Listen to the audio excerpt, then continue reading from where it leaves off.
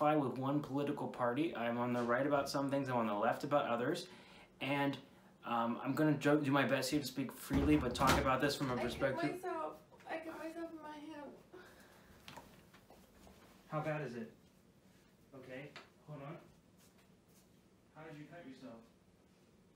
I gotta take a look at it. The scissors or a knife? Here?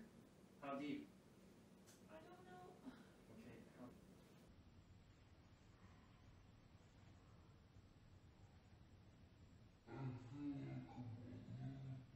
Okay. As you can see, we had an interesting evening. After a little bit of time, we decided the best thing to do was to go to the emergency room.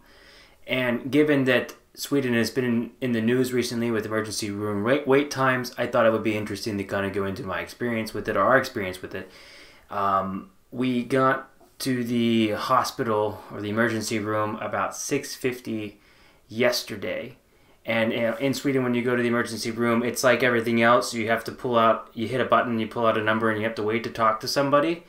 Once you go in and do that, though, you have to, they will serve you as a need basis. So they will take people, like there were people that were there, they got seated before us, but that is due to the fact that the injury or what they're going through health problem is supposed to be a little bit worse.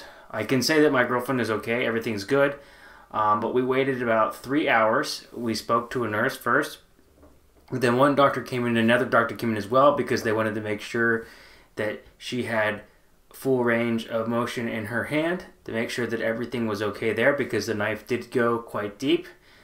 She was able to get a couple stitches. Luckily, there wasn't a lot of blood. In our experience in total, when we were there, it was about 3.5 hours, about 3 hours to 3.5 hours altogether to go to the emergency room. And as it was getting later in the night, it was definitely picking up there. But overall, I thought my experience was pretty good. I'm sure depending on where you are in cities, everything could vary. But I think 3 to 3.5 hours is an okay wait time for someone that needs to have stitches in their hand. And I can say through my experience there, I saw others go before us, but they looked like they needed more help than we did at the time. So it seems to work okay where I am. I was in the city of Linköping, so maybe it's different if you're in Stockholm or somewhere else, but I was very happy with our experience. I was very happy with the doctors that we had as well that were helping and treating us. And it's life, so it's probably not the first time in my life if I stay in Sweden I'm going to be in an emergency room, so it's important to know how it works. One thing I will note, and maybe I just didn't see it, but all I saw at this one was all the information was only in Swedish. From what I could see looking around. Maybe I was wrong, but I do think that an emergency room maybe should have words in English there too, especially if it's like more of an international area or school. I could be wrong, but I believe I didn't see any information in English at the emergency room, and I think that could be good, like I said, especially, someone can correct me if I'm wrong though. I mean, maybe I'm wrong, but I didn't see that, so I think maybe just a little more information in English could be nice, due to the fact that you're going to have a lot of people maybe that are traveling or anything else that might need to go, and maybe it's hard to figure out which room is the emergency room.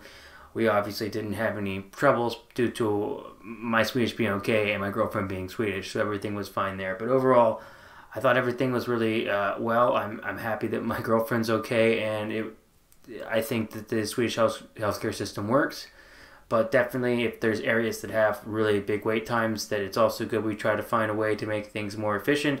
But it does make sense that they need to see people given on how serious the situation is and not on a first come, first served basis. So I was very happy with my experience, and I'll see you guys in the next video.